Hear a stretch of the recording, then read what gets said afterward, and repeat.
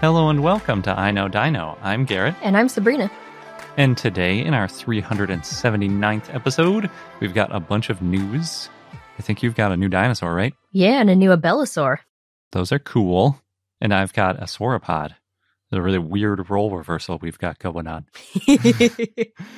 We also have an interview with ReBecca Hunt Foster from Dinosaur National Monument. Mm-hmm. So you can guess what we talked about. And we have Dinosaur of the Day, Guaibasaurus. It's a dinosaur from Brazil, so we're going with the Portuguese pronunciation. Yeah, it's spelled Guai Basaurus, if you can't tell by how we're pronouncing it.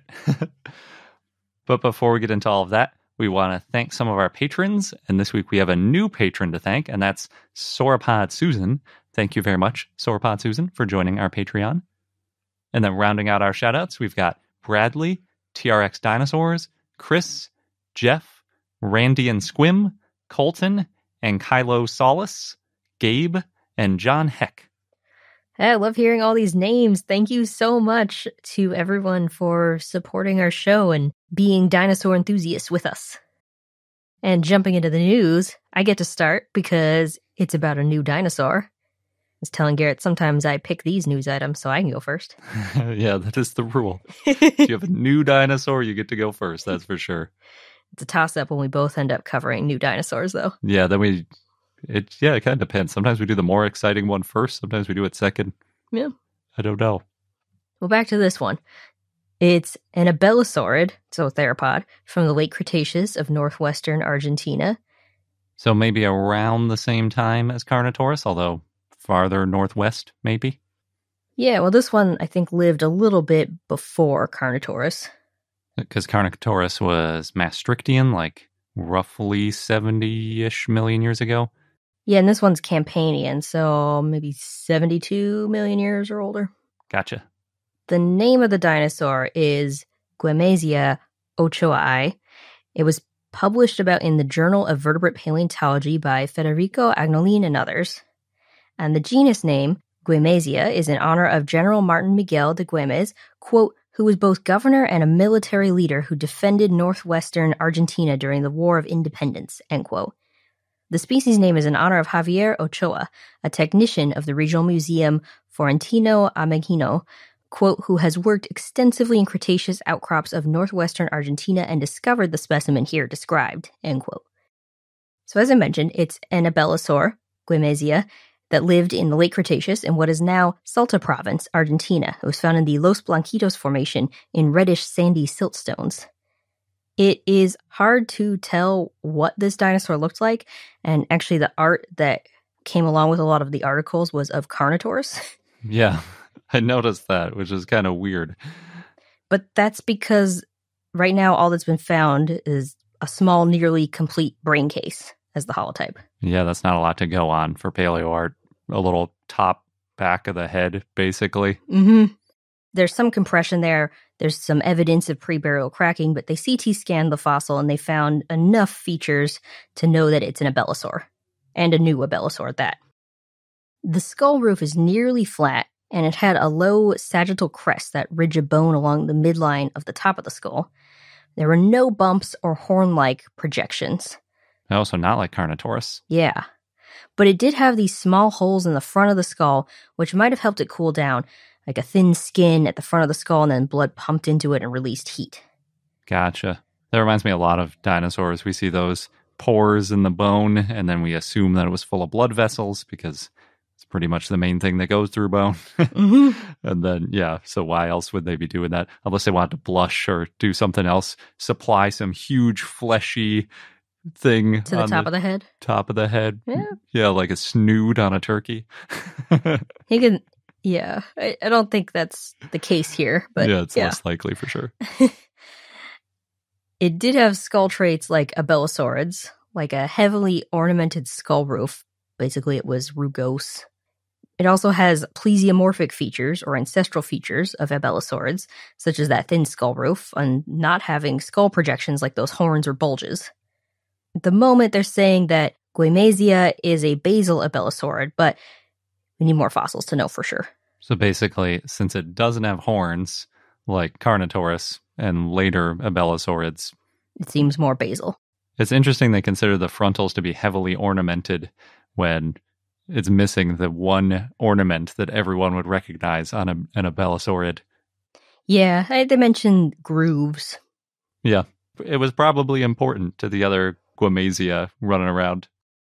And the brain case that they found was small compared to other abelisaurids. So it's unclear if this specimen was a juvenile or not. And that's because there's no other bones we could really use to do histology. Yeah, you can't really cut into a brain case and find anything useful because they get remodeled so much. Because like even the brain shape changes in dinosaurs a lot, and then you've got the ornamentation changing and all that kind of stuff. So it's going to get remodeled so much. You're not going to have lags to use. The cranial endocast, though, is almost 70% smaller than the cranial endocast of relatives like Carnotaurus and Via Venator. That's a lot smaller. Yeah. There's a strong fusion of some of the bones in the brain case, so maybe this is an adult or a subadult, but the authors said, quote, caution is needed when using bone fusion as a maturity proxy, end quote. Yeah, especially in the head.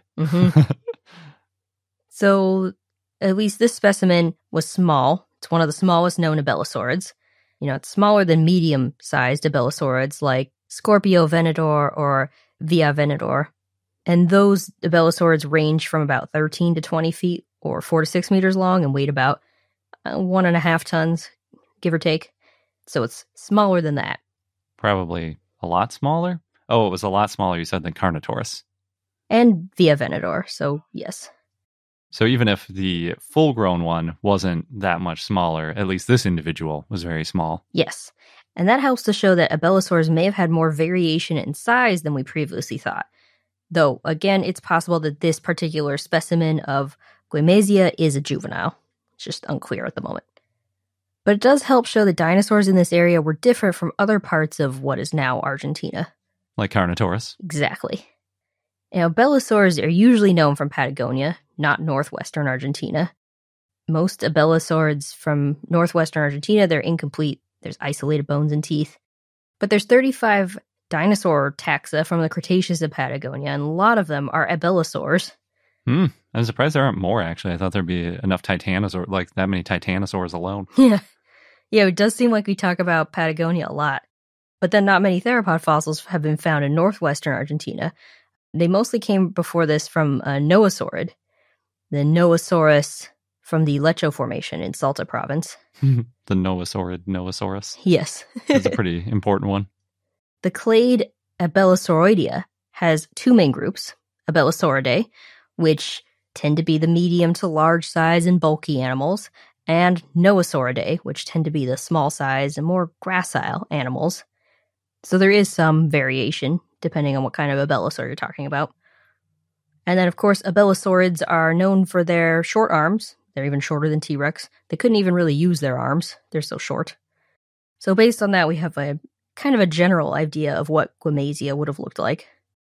Now, other fossils found in the same formation as Guemesia include the Maniraptoran theropod, Unchiosaurus, and Titanosaurian sauropods. Those titanosaurs are everywhere. Hopefully, eventually more fossils will be found of Guemesia. That'll help figure out the size and then whether or not this particular specimen is juvenile. Yeah, it'd be good to know. It'd be especially nice if we could find more bones from this specific individual, so the holotype isn't just one brain case. True. But I suppose if they find a really good skeleton or something, it might become a neotype, or this one might get nomen dubiumed, depending on how many we find. And if you find the part of the brain case that you can compare and oh, this is the same species. Yeah. I guess it would probably only get nomen dubiumed if we found multiple abelisaurids that had that same brain case, but had differences in other parts of the body. And it's like, well, that could be anything. Mm-hmm. Then it gets the X. So now I've got a sauropod paper to talk about. All right. I've been waiting to talk about this one for about 2 years. Because we first learned about it at SVP in 2020. And when I read it, I remember I asked you, did you just cover this? This is really familiar. And then I had to go back through. I was like, maybe it was at SVP. I found it. But it was embargoed, so we couldn't talk about it back then. But it's really interesting. So it's about a respiratory infection in a sauropod. And it's actually the first evidence ever of a respiratory infection in a sauropod. It was published in Scientific Reports and written by Carrie Woodruff and others. The headlines for this were pretty great too, like Soro Throat. That's pretty good. And achoo. Because it's sneezing? It's a respiratory illness. Yeah. Yeah. Okay. I thought there was a pun there that I was missing. Oh, no. The first one was a pun, but the second one was just a reference. So for a little bit of background, this sauropod in question is Dolly. That's the nickname. It's at the Museum of the Rockies. Dolly was found back in 1990 in the Morrison Formation, which you probably are familiar with. It's got all sorts of very famous dinosaurs, especially sauropods. It's where your favorite is from. Mm-hmm. And also, I'm familiar. Yeah. And also Diplodocus and Stegosaurus and all sorts of cool dinosaurs are from the Morrison in the Late Triassic. They found Dolly's skull back in 1990 and the first 7 neck vertebrae in a row. So it's a nice little articulated end of the neck, and the end of the neck and head that we usually don't find, or often don't find, I should say. Later, they found some more bones, but they aren't really relevant to the study other than the fact that they don't seem to have the same problem. So it helps to show that this problem that Dolly was suffering from was localized to one part of the neck. Dolly's considered to be a diplodocid, or diplodocid, if you prefer. The authors used Diplodocus for their drawings, but it technically, I guess, could be another diplodocid. They didn't get into it more than that. It's not super important since we're talking about a paleopathology, and no matter which diplodocid it is, it's going to affect it the same kind of way. Mm-hmm. But in any event, it had a very long neck, not as long as Mamenchisaurus. That's hard to beat. It is, but you could think maybe like 10 plus meters or 30 feet sort of range for massive sauropod neck. They found that 3 of the vertebrae in Dolly's neck had quote-unquote broccoli-shaped growths. Ooh. We have Riley Black to thank for the broccoli-shaped analogy. I really enjoyed that one. Mm-hmm. It also kind of looks like a sea sponge or something like that. It's just like your typical tumory-looking growth with lots of little bumps on it. Poor Dolly. Yeah, it's also an osteomyelitis, which we talk about a lot, those growths on bones. So in terms of dinosaur respiration, I think we've talked about this before, but dinosaurs use unidirectional respiration, in other words, bird-like breathing. So the title of the paper is that it's the first occurrence of an avian-style respiratory infection in a non-avian dinosaur. Started early. Yes, because we do have evidence, obviously, of respiratory infections in dinosaurs. If you include birds today, we see them all the time, but non-avian dinosaurs, not so much. The way that birds and almost certainly dinosaurs respire or breathe is through their air sacs. When they breathe in, they fill most of the air sacs, and when they breathe out, they empty most of the air sacs. But the lungs are rigid and always have air in them. So in that way, they are more efficient in terms of like permanently exchanging oxygen with their bloodstream. And it allows things like sauropods probably to breathe, because otherwise, if they did tidal breathing like we do, where we breathe in and fill our lungs. Their necks are too long. Yeah, because when they breathe out, they would go a long time without oxygen, with that whole exhalation, and then breathing in, it would be not a whole lot of oxygen exchange time in the lung. But they can get around that by this fancy use of air sacs. So they CT scanned 2 of the vertebrae that had these broccoli-like growths on them, and they turned out to be the 2 closest to the shoulders of that original series, although it looks like later they found some more vertebrae closer to the shoulders that don't have these growths on them, because sauropods have way more than just 7 vertebrae in their necks. Mm-hmm. The most simple explanation is that Dolly had air saculitis. Well, that doesn't sound good. It isn't. Itis always means inflammation, or at least it should always mean inflammation. That's what it means in Latin. Inflammation of any body part is usually a symptom of something else, like an infection or a disease. Pretty much anything in our body can get inflamed, so there is an itis associated with just about every Latin part of our body. So, for example, gastroenteritis is the inflammation of the stomach and intestine. There's pancreatitis, which is pancreas inflammation, and there's even encephalitis, which is brain inflammation. That sounds like a particularly nasty one. Yeah, there's a thing called Japanese encephalitis, where if you're going into more remote areas in Japan, you should get vaccinated for that before you go, because you don't want your brain to swell. It's a pretty unpleasant thing to happen. There's also dermatitis, inflammation in the skin, which I get if I touch poison ivy or mango skin, because mango skin contains a closely related chemical. You've seen this happen to my lips when they get all covered in blisters from too much mango content. Bronchitis is an inflammation of the bronchial tubes in the lungs, which is where air flows into our lungs, the bronchial tubes. And bronchitis is most often caused by respiratory infections. Air saculitis is pretty similar to bronchitis, except that it occurs in bird air sacs rather than in their bronchial tubes. The name makes sense. Yep. It looks kind of crazy when it's written, because it's just air sac, but with two C's, and then eulitis. The first time I read that, I was like, what is that? And then I looked it up, and it's like, oh, it's air saculitis. It's just all smashed together. It's actually a really common problem in birds, just like how bronchitis is considered very common in humans. Roughly 1% of Americans get bronchitis every year. Like with our bronchi, all the air birds breathe goes through their air sacs. So as a result, inflammation of their air passages affects birds in a pretty similar way to how bronchitis affects us. They tend to cough, get tired, have difficulty breathing, and lose their appetite, which can lead to weight loss and all sorts of other problems. Even though we don't have air sacs, birds can still infect people when they're sick, because air saculitis isn't a disease, it's a symptom of usually an infection. For example, if they have an infection in their air sacs, it can sometimes spread to humans and cause bronchitis or other problems, just depending on where that infection or where that harmful bacteria reaches our body. Sometimes air saculitis can be spotted with the naked eye on birds because their neck can get swollen if the air sacs at the base of their neck get really swollen underneath from the air saculitis, which is something with humans you can't tell if you have bronchitis by looking at our body because our lungs are too deep. But with birds, you can actually see their air sacs when they get really inflamed. You can't always see it, though. Dolly's air saculitis was most likely caused by breathing a bacteria or fungus. Ew.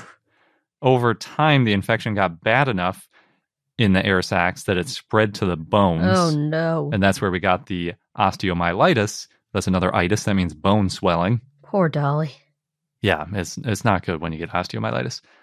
Although, since the osteomyelitis is the only thing that's preserved, it's possible that that bone inflammation was caused by something other than a respiratory infection. The end result's still bad. It is, yeah. Anytime you have osteomyelitis in a dinosaur, it shows you that it had some serious problems going on. But because the infection seems localized in a few neck vertebrae, osteomyelitis caused by air saculitis seems like the simplest explanation. If we want to get a little bit more speculative of what caused that air saculitis, we're sort of getting to like 3 degrees of separation. The Western Interior Seaway, near where Dolly lived, would have been warm and damp, which is a good place for fungus to grow. Mm-hmm. So Dolly could have had a aspergillosis infection, which is caused by a fungal infection, and we see it in birds at times. However, in birds, it doesn't biomineralize. It doesn't cause osteomyelitis in birds, but it can in humans, in cases where humans have been infected by this fungus.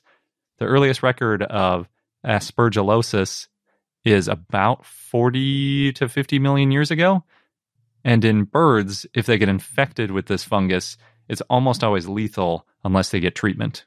Yeah, fungal infections are rough. Yeah, definitely.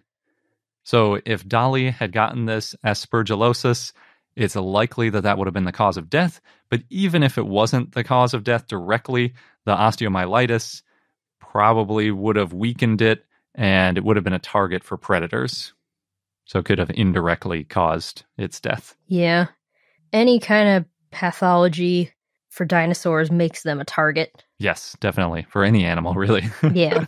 So they might get a little bit behind the herd if they're in a herd, or if they're alone, then they just are moving a little slower, and the predators are very attuned to noticing these differences. Mm-hmm. They also included paleo art of Dolly, where it's coughing and it has a runny nose. No. And I think there's also a bunch of flies around its head. Oh, it's a little bit hard to tell. Although otherwise it looks pretty normal. I could see, though, a predator would probably notice these details. Mm-hmm. The authors wrote, quote, "Note that the pulmonary disease infecting this animal would not have been externally evident, but the probable pneumonia-like outward symptoms would have included coughing, labored breathing, nasal discharge, fever, and weight loss, among others." That's a lot of symptoms. Yes. And obviously, in an advanced stage, it could be extra skinny after that weight loss, which again would be easy for predators to notice. And yeah, possibly fatal. There was also a question back in 2020 in SVP where this was first presented about how long an animal would have been sick to produce these sorts of osteomyelitis modifications to the vertebrae. And they said diseases that cause bone growth can grow at different rates. So, for example, if it was cancerous, it could be a shorter time period. But since they don't see any remodeling, it could have been in the 6 to 12 month time frame. That's a long time to be suffering. Yes. But it might have started out not so bad and then sort of exacerbated over time. So that's Dolly. Yep. That's why there were all those headlines. Poor Dolly. Yeah. In happier news, as promised, going back to the Museum of the Rockies in Montana, they're hosting Dinosaurs and MOR. It's an event that they're going to have paleontologists come to speak on sauropods, extinction, the Hell Creek Formation, all kinds of stuff. And there'll also be some paleo art classes. So if you're in the area, that event is happening April 1st and 2nd. And I guess maybe you can see Dolly. The Milwaukee Public Museum also has a new exhibit, Tyrannosaurs Meet the Family. You can see a T-Rex face-to-face, as well as specimens from China, like Guanlong. There's more than 10 life-size dinosaur specimens and a lot of Tyrannosaur fossils. Nice. Makes sense. It's called Tyrannosaurs Meet the Family. There's also some kind of VR experience with dinosaurs, but I don't know the details. And that exhibit is going on from now until May 18th. And then last, the trailer for Doctor Strange in the Multiverse Madness movie for Marvel fans shows Doctor Strange battling with Marvel dinosaurs. And apparently dinosaurs have been part of the Marvel comics since the 1940s. There's one superhero, Khazar, aka David Rand, who got stranded in the jungle when the plane with his family crashed and he learned to survive. And that comic is Savage Land, Khazar. And there are dinosaurs in Savage Land, Yep. I presume. Lots of dinosaurs. And it looks like other prehistoric animals. The image from the comic shows a T-Rex and Velociraptor, at least on the dinosaur side. Yeah, those actually almost coexisted. Maybe kind of did, but in different parts of the world. Yeah. Now, the image from this movie trailer, it looks like it's a Velociraptor. Maybe it's a T-Rex. It was really hard for me to tell based on the angle and the lighting and everything, just what exactly kind of dinosaur this was. You don't have the perspective or something to scale it to know if it's tiny or huge. Yeah. But it would be really cool to see more dinosaurs in these types of movies. Yeah. Maybe they start off by battling and then they end as allies. Maybe. It's not a very common theme, but it would be nice to see that happen for once. Yeah, or you have some dinosaur allies, some dinosaur enemies. I don't know. Yeah. Mix it up. And after a quick ad break, we're going to go on to our interview with ReBecca Hunt-Foster. And now on to our interview with ReBecca Hunt-Foster. But of course, if you're a patron, then make sure to check out your premium content feed for the extended version of this interview as well. We're joined this week by ReBecca Hunt-Foster, who's the monument paleontologist and museum curator at Dinosaur National Monument. She does research on the Late Triassic Morrison Formation, not surprisingly, the Late Cretaceous Mesa Verde group, and the early mid-Cretaceous North American ornithomimids. So now that you're the, main person at the Dinosaur National Monument, which is one of our favorite dinosaur places in the world for sure, do you have any favorite things at the quarry or at the site? Yeah, at the quarry, it's itself, like the actual Carnegie Quarry wall, of course, the 2 Camarasaur skulls are really cool. Just because, I mean, how often do you actually get sauropod skulls? Yeah. Mm-hmm. So that's pretty neat. And I've had the opportunity to go up to the second one that's a little harder to see from the ground and actually be right there next to it. And it's a really, really cool specimen to see. So that's kind of like the Disneyland moment of the quarry wall is all the sauropod skulls for sure. But then there are also all the little hidden things that you can't see. There's, like a camptosaur jaw that you might not be able to notice from the mezzanine or the floor if you weren't specifically looking for it. There's a juvenile Allosaurus limb that's just folded up and, looks like the animal just decided to sit down and lose the rest of his body. But it's a very cool specimen. And that's, again, one of my favorites that are up there. Awesome. Is that a leg or an arm? A leg, I'm assuming? It's a leg. Yeah, cool. It's a leg. So it's cool because it has both of the, the upper leg, the lower leg, and then the whole foot and the little toenails are even kind of curled under. And it reminds me of, I have chickens, and it reminds me of some of my chickens when they're just kind of sitting down. Roosting or something. Yeah. Yeah, exactly. Yeah. The roosting Allosaurus on the wall. That's awesome. Yeah. We actually, one of our only replica fossils we have is of an Allosaurus hand that we bought at Dinosaur National Monument. Oh, cool. Okay. Years ago. Oh, it's cool. Yeah, it is so cool. I feel like you could spend so much time and find new things all the time just looking at that wall. Oh, absolutely. I mean, even when I'm up there, I see new things all the time. And I think that's part of the exciting part is that, I mean, 1,500 fossils, there's a lot to see. So there's always something new. Yeah, and to our eyes, when we first saw it, there were a couple things we could see. I think Camarasaurus was the one that stood out because there's like a articulated neck, or at least part of one with it. But the rest of it, kind of to an untrained eye, just looks like a giant jumble of random bones all over the place. Absolutely. That's why it's cool when you have time to actually sit there and stare at it for a long time and start to notice, oh, well, this part probably goes with that part. And there's a stegosaur plate and another one and another one. So that was probably one whole articulated animal at one point that just kind of got washed down the stream. Yeah. So I think that kind of stuff is a lot of fun when you have time to sit there and stare at it and puzzle it out. Yeah, that's so cool. Do you guys know like a minimum number of dinosaurs that are in that wall? So there's 10 different species that are represented on the wall. And I forget, if they've got a good minimum number of actual individuals on the wall. I'd have to look that up. But the cool thing that most people don't realize about the wall too, though, is like, it's not just one event. It's multiple events that happened over time. So some of the animals you may be seeing didn't live at the same time as some of the other ones. They're separated by a number of years, and we don't even know how many years currently. We don't really have the technology to completely tease that apart just yet. But it's kind of cool when you stare at it and realize, okay, well, that Camarasaur didn't live at the same time as that Camarasaur. Or, that Barosaurus never would have met that Camptosaurus. Wow. Yeah. I didn't realize that. I had assumed either. It was like a mass burial, although that would be a ridiculous number of animals for one burial. Yes. Kind of sad. Yeah. What's it like to, I guess, conserve and make sure all these bones are still in good shape? It's, it's kind of heavy sometimes because, I'm sure. it's this massive responsibility to protect this thing into perpetuity so that everybody can always come and enjoy it. And when you're on the wall, I mean, there's always things that are, they're exposed. They crack, they break down naturally.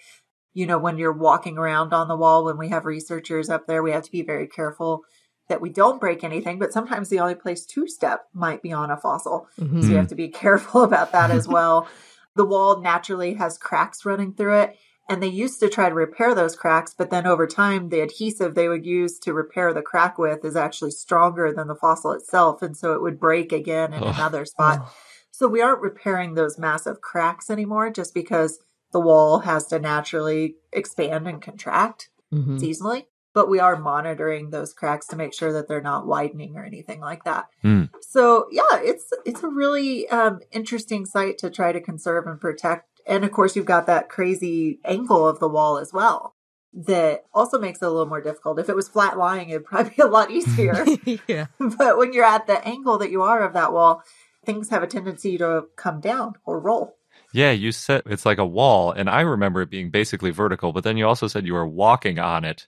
I'm trying to imagine how that works. Do you have like a harness Carefully situation? Well, the quarry wall is about a 65-degree wall, give or take. And so you can kind of walk around on it. And traditionally, people who have been working on the surface have just, basically free climbed it the whole time. There used to be a kind of like it was a lift. It was almost like a window washer unit that would go up and down and could go horizontal and vertical. And that was removed when the building was renovated in the mid-2000s, and it wasn't replaced. So it's just kind of been a lot of free climbing until recently. Our safety officer decided that this really wasn't very safe, and he had some pretty big concerns about it. And so we have bought fall protection devices and harnesses and belay systems, all sorts of things. And we're working out a series of safety protocols so that we can actually be harnessed up when we're on the wall to make sure that there are never any accidents, because we wouldn't want anybody to get hurt. Yeah, I can imagine if you're near like the bottom of the wall. But how tall is this wall? Oh, it's like 2 stories. So, Yeah, wow. It's tall. And if you have a problem with heights, it definitely, like, I've been up there with researchers before who kind of get up a little higher and freeze. The key is just not looking down or behind you, of course, but not everybody is comfortable with heights. And so it can be problematic, and it definitely could be dangerous. So we don't want anybody to get hurt up there. There are even parts of the wall I haven't been to just because of safety reasons. But now that we have our harness and safety system, I'm looking forward to checking out some of those parts. Yeah. It's like you're going from combining both a outdoor hiking area. Now it's got the dinosaur wall, and it's going to have like a rock climbing element added to it. Yeah, it definitely is unique. I would say it's definitely interesting. It's a fun place to get to work. And of course, it's really exciting, too, that you're not just rock climbing, but you've got all these really cool fossils to look at. It's an added level of difficulty. Avoid the fossils while you rock climb. It's very distracting sometimes, because you're like, oh, what's that? Don't forget to hold on to the wall. Exactly. Yeah. Don't let go of the rope. So do you ever like take out new bones, or is the intention to keep everything like permanently exactly where it is? In the Quarry Exhibit Hall building where the Carnegie Quarry wall is exposed, the goal is to leave everything in place. That was always kind of the intention, was to excavate many of the fossils, but to kind of pedestal them out and relief them so that people could see them in place. Because how many places can you go and actually see dinosaurs, as they were preserved? Yeah. So that was kind of the intention. And that was something that even Earl Douglas envisioned when he was working to have the monuments set aside and protected. And so they excavated on the fossils pretty continuously from the mid-1950s until around the early to mid-1990s, excavating those fossils. And they got to a point where it was like, well, we've got a lot exposed, and we're going to start, they started shifting their focus to other needs in the park. So we don't currently remove any of the fossils from within the Quarry Exhibit Hall itself. If ever something was in danger of falling out or of, being damaged, then of course we would remove it. But for the most part, everything is still there. And it's always fun to meet people who are bringing their like grandkids to the exhibit hall who have, they visited when they were little kids. And it's cool to hear them saying, oh, I remember seeing that bone. And for them to know that it's still in place, for them to be able to bring their grandkids to see too. And then those kids hopefully someday will bring their grandkids as well. So it's kind of neat to know that that stuff will always be there for people to enjoy. But the Carnegie Quarry isn't just what's inside the building. It extends outside of the building as well, and a little bit to the east. And so those parts of the quarry wall, we do still remove fossils from, especially if they're at risk from vandalization or poaching or just normal erosion and damage. So the most recent thing we removed was a stegosaur femur. Oh, cool. Wow. Yeah, that was a lot of fun. It was like 30 feet up in the air, and I had to excavate it from a cherry picker, which was new for me. I had never excavated from a cherry picker before. So that was a new experience. That seems difficult. You had to be harnessed in and have safety equipment on and everything. So it was a little, Yeah, it was a little interesting. I think the hardest part was when it came time to flip the jacket and roll it over. Oh, yeah. Luckily it was light enough that I could do it by myself. It would have been nice to have had 2 or 3 people on it, but there was nowhere to put 2 or 3 people. It was just room for me, and to be able to roll it out and basically catch it in my lap and then put it into the bucket. And then realizing that there were like 20 people watching from the windows was a little intimidating. It was like, boy, am I glad I did not drop that. Oh, yeah. So I'm sure it looked very easy to the crowd, but it was a little tense moment. But it came out beautifully, and it's all prepared now and housed in our museum collections. And so, yeah, it was a fun specimen to get to work on. Well done. That sounds like a feat of strength, too, because those bones are not light. Mm-hmm. Yeah, it was probably about, with the plaster and everything, probably around 50 pounds. Yeah, and super fragile. Yeah. Yes, absolutely. That was why we removed it. I don't think it would have made another winter. I think it would have definitely tumbled down the hill, which would have been awful. Do you have any other bones from that possible individual, I guess, or other stegosaurs from around there? Oh, there's tons of stegosaurs in the wall there.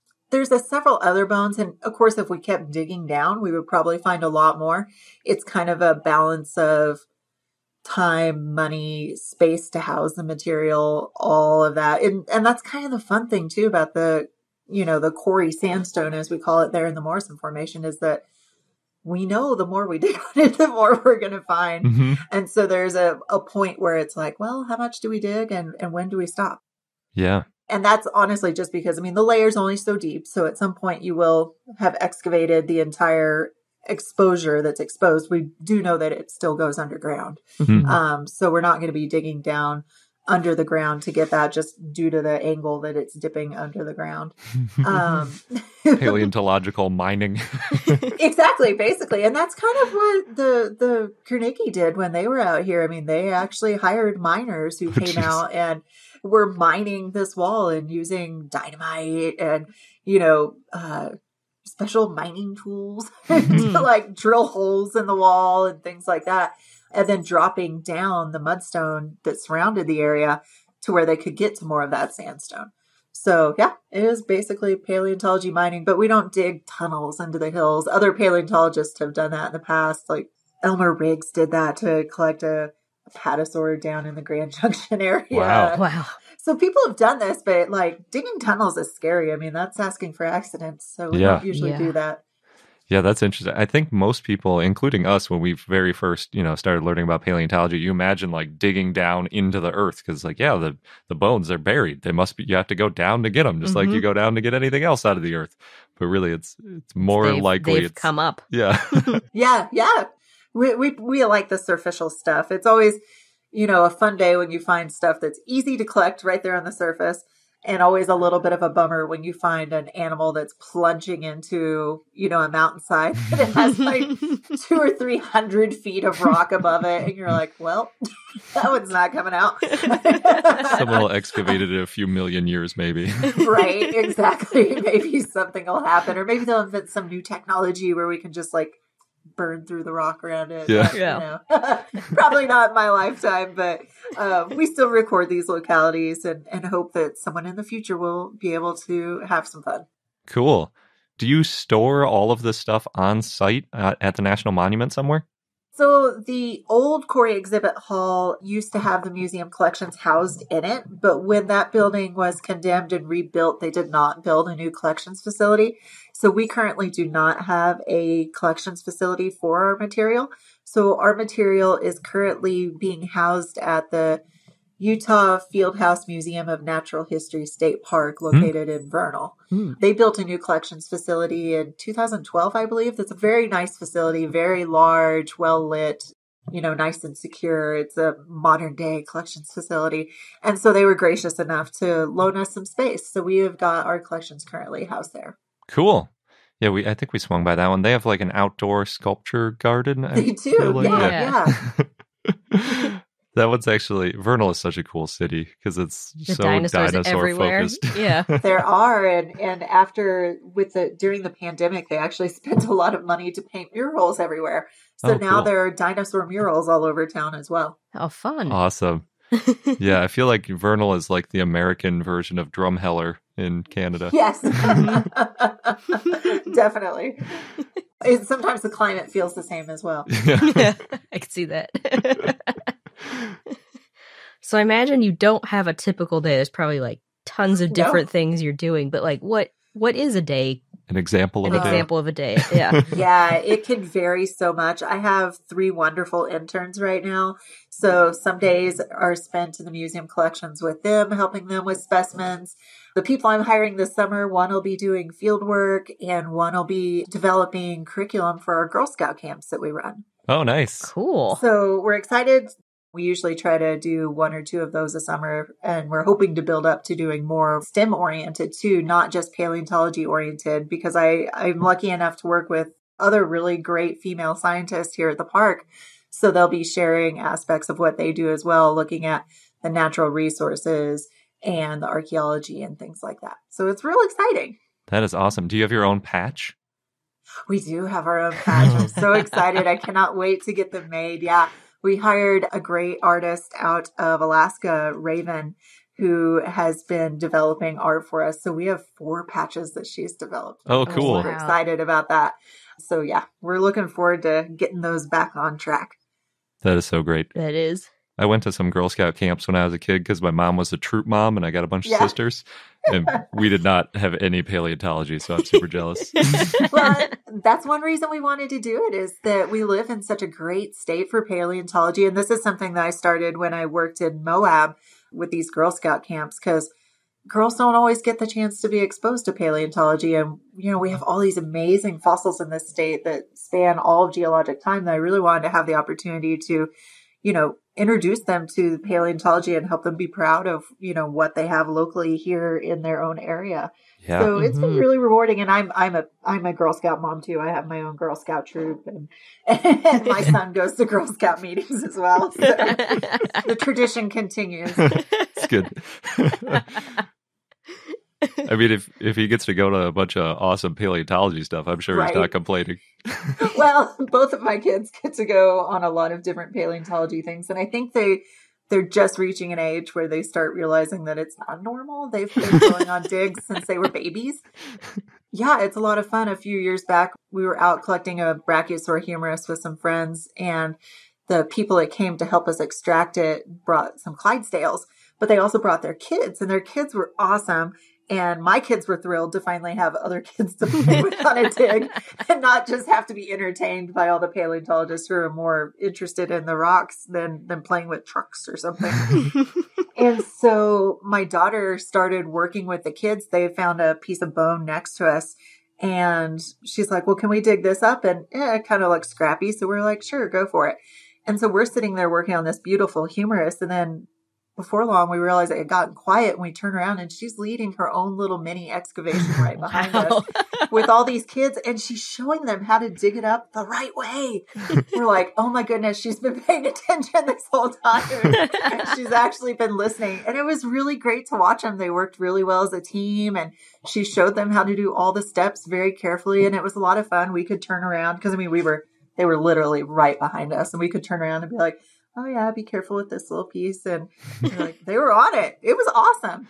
That is so great. They had their own little jacket that they extracted under our close supervision, but it was wonderful. So it's a lot of fun it's a whole family affair for us. My husband's also a paleontologist, so we have a lot of fun doing it. That's great. That is so cool. Makes it easier to figure out the family trips. Yeah. Yeah. It's part of our life. We seldom have a vacation that doesn't revolve around fossils. The first time we took our daughter to a museum that didn't have fossils, she was mad at us. She's like, where are the fossils? It was a train museum that we had taken our son to, and she was very upset that there were no fossils. And we realized they had a very skewed sense of reality. Museum means fossil. What is this? Yeah, she was really upset. It was kind of entertaining.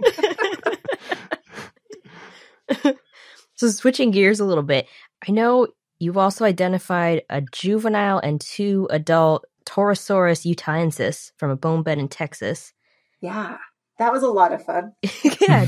Can you tell us about it? Yeah. So for my master's thesis, I was lucky enough to get to work in Big Bend National Park, which is an amazing park. If you've never been, you absolutely have to go. It's such a cool place and beautiful park of varied terrain, but it was a geology park. It was kind of set aside to preserve this abundance of geology that is exposed there. And lots of fossils have been found there over the years. And the fossil that I was able to work on was actually something that Juan Langston collected in the 1970s and had been at the University of Texas at Austin in their collections, but had never been formally written up or described. So I went back out to the site and reopened the site and excavated a little bit more to look for additional material. Didn't find a whole lot, but was able to describe the material that we had as Torosaurus. Cool. And so Torosaurus is related to Triceratops, but different. I am in the Torosaurus is not Triceratops camp. I was just about to ask. Yeah, I mean, I figured I knew where you stood. You can't say juvenile Torosaurus without raising eyebrows. Yeah, no, and these were juvenile Torosauruses. And so, yeah, it was fun to work on those. Torosaurus utahensis, of course, is a little lesser known than Torosaurus latus, which is known from northern part of North America. And that's where you get the really, really big skulls. The Utah material that has been found is a little more scrappy, but the College of Eastern Utah, or Utah State Eastern, I believe they call it now, is currently doing an excavation on a new Torosaurus site in central Utah as well. So stay tuned for more information on Torosaurus utahensis that'll hopefully be coming out. Oh, cool. Nice. Yeah. Yeah, we've been waiting because, the debate seems to... It's definitely still going. Yeah. Oh, yeah. Well, that's the fun part about paleontology is the debates. Yep. So, yeah. So circling back, you mentioned your chickens earlier. Yes. It's kind of nice to think you've got dinosaurs at home. Oh, yes. And I know they were a big hit at SVP last year. Can you tell us about your chick? I know you've got multiple types of chickens, too. We do. I totally forgot about that. Yeah, so... I love birds and I love chickens and I would probably have an emu or I would really like to have a cassowary, but you can't really have those in the backyard, especially when you have children running around. So we don't have any large flightless birds in the backyard, but we do have chickens and they're a lot of fun. And so we've had chickens for over a decade now.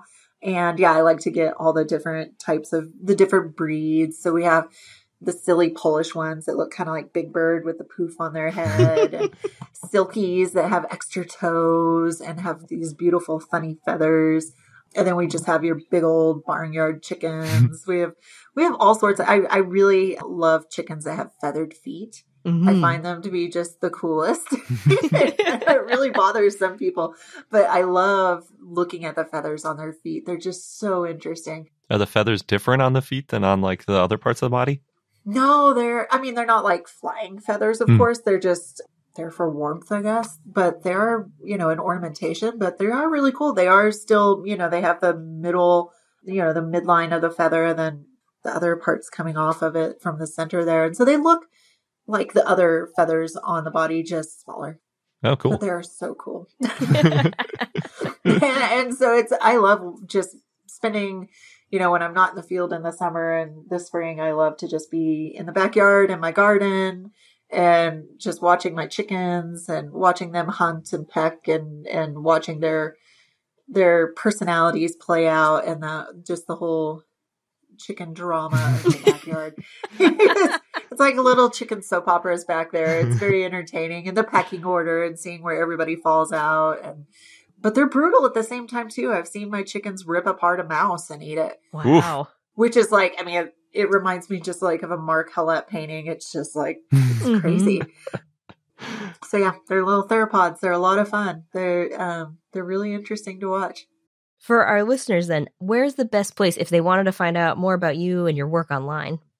I do have a webpage that I can send you all the link to if you would like to share it. And I've put some information for the publications I have and some of the little videos and stuff we've done for the quarry and for other sites we've worked at on there that people are welcome to watch if they're interested. And then, of course, they can go to nps.gov/DINO to learn more about Dinosaur National Monument and all the awesome fossils that we have here. And we hope that people will come out to the monument for a visit sometime. And if you've been before, come back and see more things.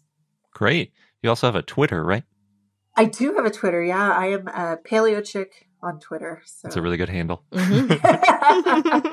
that's how you find me on Twitter. And yeah, it's always fun to be on Twitter and communicate with all the people who love fossils. I feel like we've got a really great paleo contingent on there, and it's a wonderful mixture of everything from professionals to just really enthusiastic folks, and everybody is always willing to answer questions, and I feel like it's so kind and accepting and friendly to people. I really feel lucky to be in this tribe of amazing people. Yeah. Paleontology community is the best. Mm-hmm. I think so. We're not biased at all. No.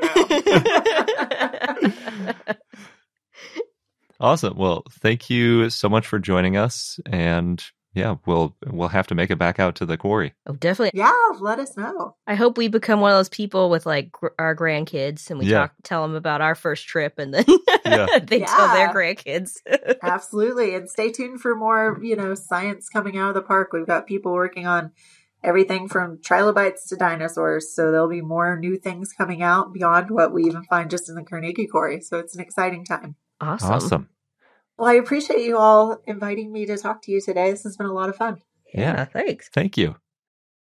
Thanks again, ReBecca, for coming on and telling us all about the goings-on at Dinosaur National Monument. It was really cool. I wish I could go and get some of those Girl Scout badges. You might have to make your own badges. Yeah. And after a quick sponsor break, we're going to get into our dinosaur of the day, Guaibasaurus. And now on to our dinosaur of the day, Guaibasaurus, which was a request from Crow via our Patreon and Discord, so thanks. Guaibasaurus was a basal sauropodomorph that lived in the Late Triassic in what is now Brazil in the Caturrita Formation. See, I was able to talk about sauropods. Good. Or sauropodomorphs, anyway. Well, there has been debate, though, over whether Guaibasaurus was a basal sauropodomorph or a theropod, because it has characteristics of both. It looked like an early theropod. It walked on two legs. It had short arms, also a long neck and tail, though, and a longish skull. It was estimated to be 6.6 feet or 2 meters long and weigh 22 pounds or 10 kilograms in 2016 by Gregory Paul. But then Molina, Perez, and Larmendi in 2020 estimated it to be 10 feet or 3 meters long and weigh 77 pounds or 35 kilograms. Much bigger.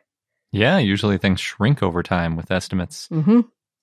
The type species is Guaibasaurus candelariensis, and the fossils were found in an abandoned quarry. They included a well-preserved postcranial skeleton, no skull though, and a nearly complete left hind limb. The fossils were affected by weathering, so the neck and the skull, they think, probably eroded. 2 more specimens were later referred to Guaibasaurus, including a nearly complete skeleton that was missing one forelimb, the feet, and neck, and there's a block not fully prepared yet with articulated fossils and a partial hand. Guaibasaurus was named in 1999 by Jose Bonaparte and others. The genus name means Guaiba lizard, and it refers to the Rio Guaiba hydrographic basin where the fossils were first found.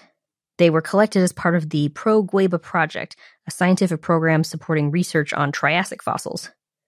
The species name, Candelariensis, refers to Candelaria, a city near where the fossils were first found. There's one specimen found with its hind limbs tucked under its body and its forelimbs flexed to the side. The neck wasn't really preserved, but the vertebrae at the base of the neck curved to the left, so the neck may have been curved to the left as well. It's similar to a bird's resting position, like a chicken's. This has also been seen in other dinosaurs, such as the troodontid melong and the dinosauriform saltopus. Yeah, I always think of that as like a bipedal sort of position. Yeah. Although this probably was bipedal, I suppose, since it's so lightweight. Yes, it was bipedal. So they're thinking that this could mean that resting position happened at the base of Theropoda or even the Sauriskia clade. And it could be that position helped to conserve body heat. Oh, yeah. You can imagine a cold wind coming by if you could get down on the ground, Mm-hmm. huddle up your limbs under you. Exactly. Max Langer and others said that Guaibasaurus had unique features in the pelvis, as well as some other features, such as the long caudal trunk vertebrae, which connects to the ribs. 24 vertebrae were found in the tail, but basal dinosaurs usually have 40 to 50 caudal vertebrae, so it's likely that those 24 vertebrae is only about half of its tail. Guaibasaurus had some plesiomorphic or ancestral traits as well, and that may mean that even after other dinosaur clades were established, the more basal dinosauromorphs continued to do pretty well until the end of the Triassic. For a while, Guaibasaurus was thought to be very similar and closely related to the sauropodomorph Saturnalia, and we covered Saturnalia as the dinosaur of the day in episode 369, if you want to go back and compare. A 2020 phylogenetic analysis by Rodrigo Temp-Muller and Mauricio Silva Garcia found Guaibasaurus to be a sauropodomorph and more closely related to Macrocolum and Unesaurus, which is why we're saying it's a sauropodomorph and not a theropod. But it's probably a saurischian, unless you go with Ornithoscelida. Maybe somehow this dinosaur could help with that debate. Maybe. Some other animals that lived around the same time and place as Guaibasaurus include the sauropodomorph Unesaurus, as well as pterosaurs, silosaurids, and rhynchosaurs. And our fun fact of the day is that super precocious birds can fly the same day they hatch. Supercalifracosis birds? Just super precocious. But there are also some dinosaurs and archosaurs, non-dinosaur archosaurs, which could probably fly the same day they hatched, too. So precocious animals are those that are somewhat mobile, or at least somewhat self-sufficient when they are born or they hatch. Basically, it means the same thing in scientific language as it does in common English usage for a unusually mature kid. Human kid. Yeah. Well, I mean, I don't know. I guess you could use it for other animals too. Goats? Like that's a precocious dog. You might be able to say that. I don't know. Well, I was thinking kid goats. Oh, yeah. That's true too. However, precocious animals still often need some parental care. So, for example, pretty much all mammals are going to need milk from their mothers. Horses and other ungulates, even though they need milk from their mothers, are still considered precocial, though, because they can walk on their own and sort of keep up with groups of animals. They don't need to be carried around, for example. They can also see where they're going. Ducks still follow their mothers or sometimes other animals that are around them when they hatch. Whatever they imprint on. Yep. And even though they still need their mother and they need to follow the mother duck around in order to learn what to eat and also get some protection, they're considered precocial because they can do that following. They also usually fly off within a couple months, but that's not fast enough to be considered super precocial. Altricial is the opposite end of the spectrum. Those animals are pretty useless when they're born. Merriam-Webster defines it as hatched or born in a very immature and helpless condition so as to require care for some time. Oh. Like humans? Yeah, humans. Well, humans are weird, but yeah, pretty much humans. With animals, they often don't open their eyes much. They can't really move on their own at all, and they don't have much hair or feathers for insulation, so they often need to be warmed up, and they need to have food brought to them. So pretty much the opposite of super precocial. It includes humans, dogs, cats, and most birds. For example, owls, hawks, and most songbirds are considered altricial. But we shouldn't feel too bad about being altricial. We're not as vulnerable as some animals are. For example, we generally have hearing and some eyesight, and we can regulate our body temperatures. All pluses? Yes, that cannot be said of cats. Oh, I didn't realize for cats. Cats even don't know when to urinate unless they get stimulated to do so. Huh. They're very helpless, and some birds also are missing a lot of these abilities when they're born. The big advantage for being altricial, though, is that we get a lot of time to learn from our parents. And obviously, you can learn a ton of different things, whether it's language or hunting or what to eat, like with ducks. There's so many different things that opens up opportunities for. It also helps that we get supplied with a very steady food supply, which is good for our development. So being altricial, there's pros and cons to the different development styles. There always are. Yes. Super precocious animals are ready to go out on their own before they need even their first meal. For example, megapods, aka mound builders or incubator birds, are famous examples of super precocial animals. Some species of megapods are called brush turkeys. They look basically like a cross between a chicken and a turkey. They don't have an egg tooth. None of the megapods do. So instead, they have to kick their way out of their egg with their claws, and then they have to dig their way out of the mound that they're buried in for incubation. Since they have wings that are covered in feathers, they have to tunnel using their feet, so they kind of lie down and then they kick and tunnel in a really awkward way. So that's quite an introduction to the world. You got to kick your way out of an egg and then tunnel out using only your feet Yeah. to escape. It's the first thing you do in life. They're also born fully fledged, which literally means that they have their full set of flight feathers. They are ready to go. Yeah. And they can fly on the same day that they hatch. It's useful because their parents don't stick around. We're actually still not entirely sure how they recognize their own species, because when they hatch, there's nobody around to recognize. And adults look very different from chicks. Yeah, and they can't see themselves. They don't have a mirror to look in or anything. Yeah. The presumption is that they sort of recognize instinctively either some details of the appearance or maybe the movement or smell or something. In addition to megapods, it seems that enantiornithines, the weird-toothed bird dinosaurs, which went extinct at the end of the Cretaceous, were also born fully fledged and were probably super precocious, based on fossil evidence. Mm-hmm. Pterosaurs may have also been super precocious. And considering the similarities between megapods and sauropods, meaning that they're buried and sort of not necessarily taken care of by the parents, they might have just sort of been left in their nest. Sauropods may have also been super precocious, but that is much harder to determine from the fossil record, since sauropods don't fly, and a lot of this evidence is based on when they get those big flight feathers. How cool would it be if we found out there was a flying sauropod? Yeah, that would be cool. Very unlikely, but it would be cool. It would be cool. I'm not sure why we think that pterosaurs are super precocious. I just found a couple references to that, but since we're all about dinosaurs, I didn't look too deep into it. Considering the wide diversity of birds, they range from super precocious to altricial for quite a while. Dinosaurs probably ranged that full spectrum as well, some needing a ton of parental care. We often say tyrannosaurs and other carnivores likely did that, just like how hawks and owls today teach their young how to hunt and also supply them with meat when they're young, whereas some of the herbivorous birds and dinosaurs may have been more precocial. But that's not always the case, because those passerines, a lot of them just eat nuts and fruit and stuff, and they still are altricial. Interesting. Well, that wraps up this episode of I Know Dino. Thank you for listening. If you want to dive deeper into any of the topics we discussed, head over to our website, iknowdino.com. We'll have links to all the sources in the show notes. Thanks again, and until next time.